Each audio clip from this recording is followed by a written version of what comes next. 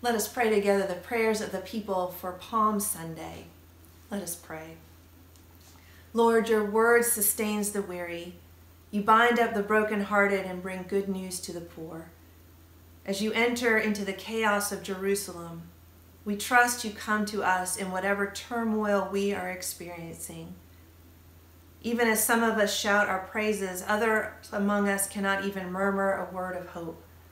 You see us all, lined up by the road, isolated in our homes, incarcerated or incapacitated, worried about our loved ones and those who are ill, exhausted from caring for the sick and laboring at essential work.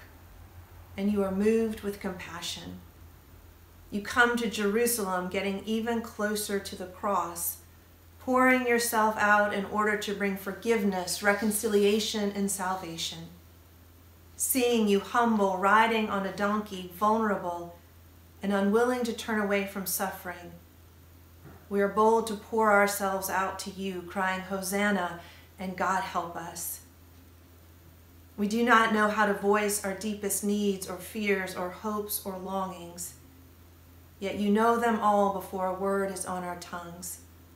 We cast everything before you, Lord of all, trusting your promise of an easy yoke and a light burden. We call out for healing for the sick, relief for the suffering, justice for the oppressed, relief for the exhausted, hope for the downtrodden, and comfort for those who mourn.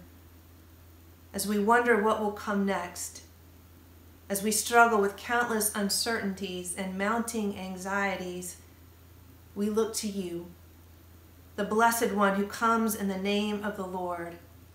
We look to you for help, for assurance, and for the peace that passes understanding. As we draw close to you and attempt to follow even to the cross, we rejoice in your near presence.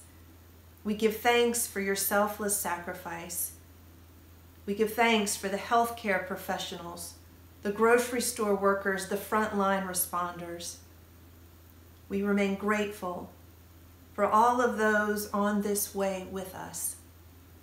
United in you, Lord Christ, we stand together and stand up for those who have fallen by the wayside and walk with those who fear they have been forgotten. Strengthen us for the days ahead so that we will remain faithful to you, your will and your call, until we see you face to face. We make our prayer in the name of Jesus Christ, who taught us to say when we pray, Our Father, who art in heaven, hallowed be thy name. Thy kingdom come, thy will be done on earth as it is in heaven.